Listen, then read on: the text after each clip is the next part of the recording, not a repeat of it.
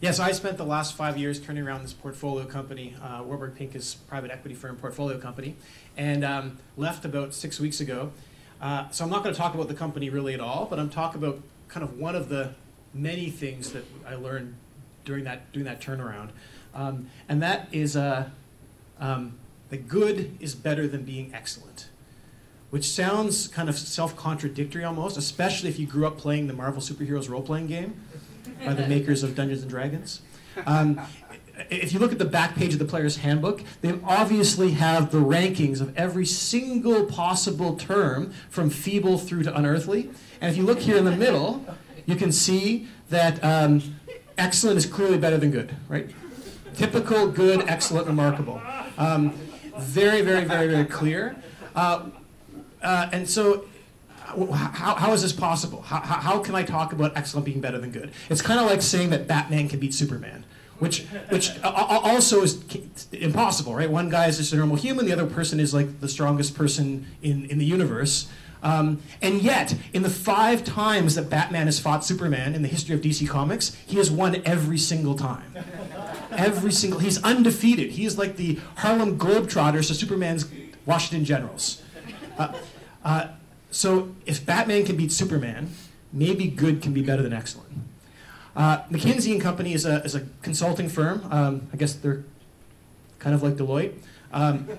Alex and I both worked there. They're the most expensive consulting firm. I don't know if you call them the best or not, but they charge the most. And what they care about more than anything else is having really, really smart people that they can charge out at really ridiculous rates. Right? That's their business model. Hire really smart people and then charge them out to clients who couldn't afford to hire those people at even higher rates than they otherwise would get them for. Right? And so in order to make that work, they need to hire those really smart people. And they're super analytic about it, right? They want to make sure they bring those people in the best possible way possible. And so they do tons and tons of analytics on hiring. They do something called the case interview, or something called the story problem, where they basically put people through this ringer of interviews, like multiple rounds across 7, 8 different people, diving into these business problems, similar to what they'll be doing when they're on the job, trying to find the people that are best, the best possible people to bring in the front door. And so you would think that, again, this company cares about talent more than anything else in the world. They're super analytic about everything they do, and they have an intense interview process. You would think the interview scores they have for the candidates they end up hiring and how well the person does on the job would look something like this, right?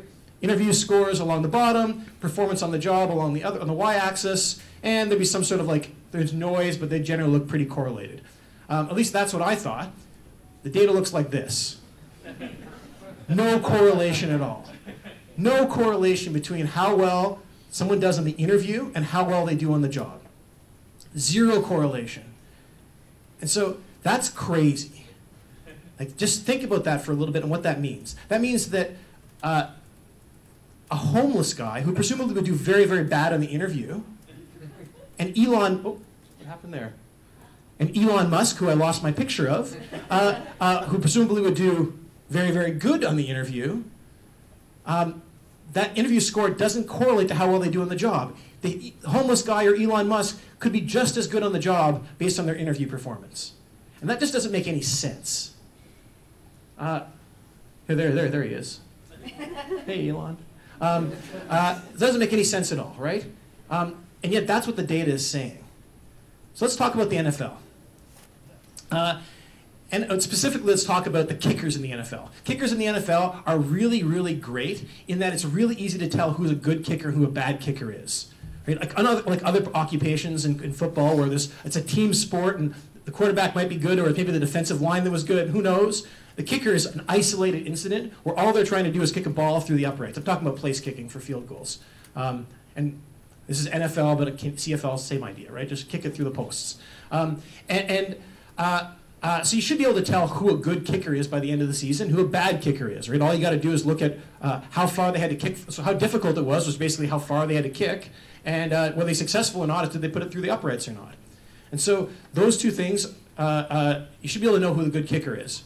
And it's a high skill occupation, so you should be able to see if they're really good this year, they're probably going to be really good next year. Well, this is what you actually see. This is The x-axis is the percentage success on field goals in year 1 as a kicker from 2008 to 2015, and the y-axis is percentage success in year 2. It's the same thing as we saw in McKinsey.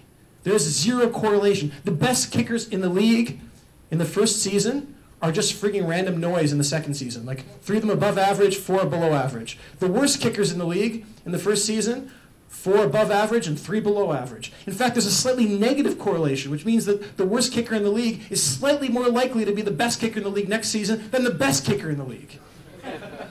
Which also makes no sense, because I can tell you that kicking is a skill. I know that if I was in the NFL, I would be the worst kicker in the NFL. And I can tell you I'd be the worst kicker in the NFL this season and next season. My performance would be highly correlated from season to season. And yet when you look at actual kickers in the NFL, there is no correlation at all in their performance from season to season. It's like roulette.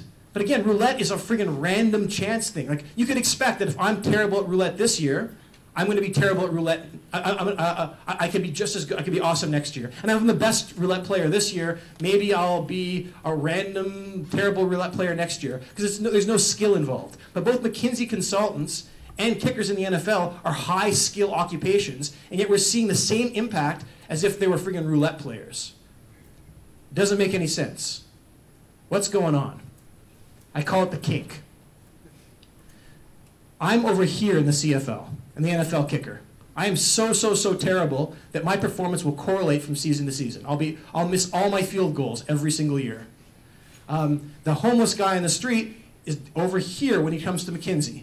He's going to do terrible in the interview, and he's going to do terrible on the job. But once you get over to this area, it stops being correlated. Once you get to a certain level of goodness, we lose our ability to differentiate between who's better and who's worse.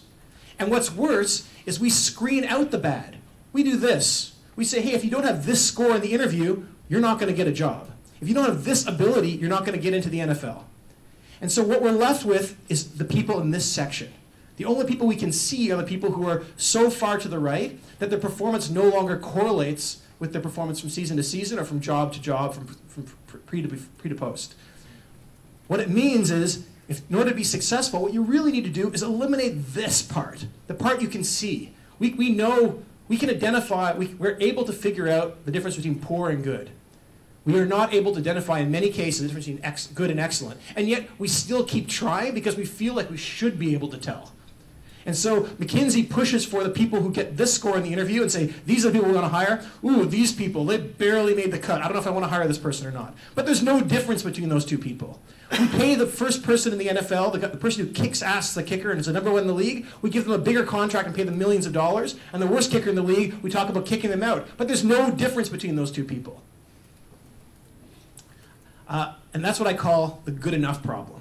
And it happens everywhere. So we see it in parenting, in teachers, in regulatory systems, in medicine, in A/B testing, in wine, in art, in dating, in venture capital, in barbers, in the ability of police officer to detect lies.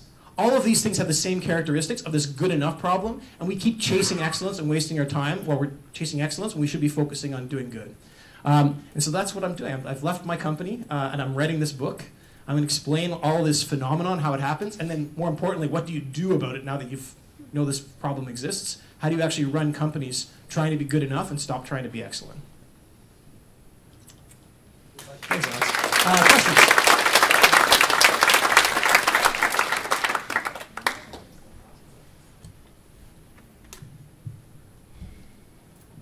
I have to ask, I'm sure you've heard of a book by a person named Jim Collins, Good to Great. I probably get this a lot, but I'm curious what your response is about how you go from good to great and why your argument as to why you should stick with good. So Jim Collins wrote the question is, how does this relate to the book Good to Great by Jim Collins? Jim Collins wrote a book that used lots and lots and lots of data. That's probably what every press release on that book talked about how much data they dug into to pull out these insights. And it's all BS. It's all BS. The whole book is BS. If you look at the companies he predicted that actually were successful, that went from good to great, and then you look at how they performed after, instead of looking backwards, instead of looking forwards, it wasn't predictive at all. The same problem with In Search of Excellence, with Tom Peters wrote, another McKinsey guy, 2 decades earlier. It's really easy to, Duncan Watts actually wrote a much better book, and it's called Everything is Obvious Once You Know the Answer. And it's true. It's really easy to predict backwards. It's much harder to predict forwards. And Jim Collins did a great job in predicting backwards and then pulling out these insights. But his base level of data just didn't predict forward. So how valuable are those insights?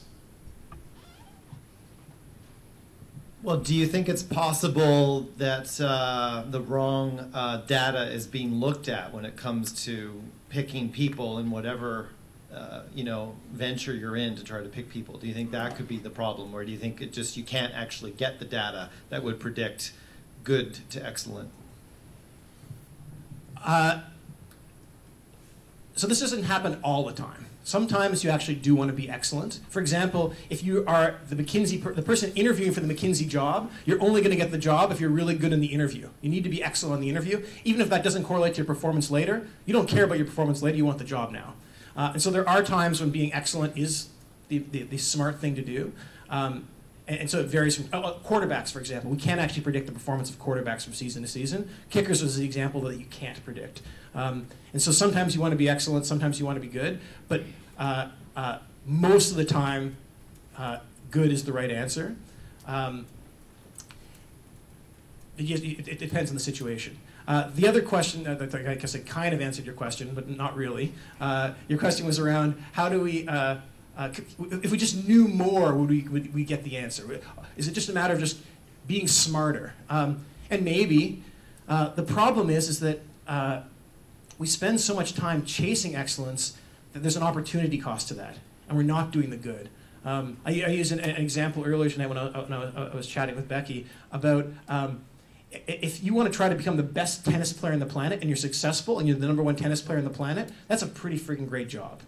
But if you miss it and you're the top 5% tennis player on the planet, you don't even get paid to be the top 5% tennis player on the planet. You're an amateur at that point. If you want to become a top 5% teacher on the planet, you're making $60,000 a year as a teacher at a public school. But if you're the top 20% in tennis and the top 20% as a teacher, you're now a tennis coach making high 6 figures. And so sometimes by focusing on just being good on a number of different things, you can be far more successful than shooting for the excellence. And it's not that it's impossible. Someone's the top tennis player on the planet, and someone found a way to do it. But I wouldn't bet on it. I wouldn't be. That's not where I'd throw my chips where I had them. Last question. So this must have some impacts on HR practices. Maybe you could shed some light on that. Yeah, it's almost impossible to interview for excellence.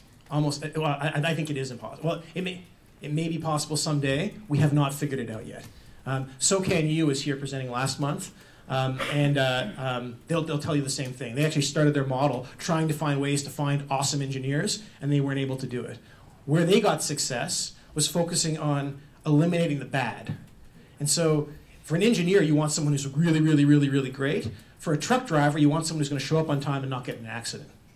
And so the So Can You model for HR and doing predictions is they were actually very, very good at eliminating the bad truck drivers and finding people who are good truck drivers. They were very, very, very bad at predicting who's going to be an excellent engineer versus a good engineer. Thanks, Alex.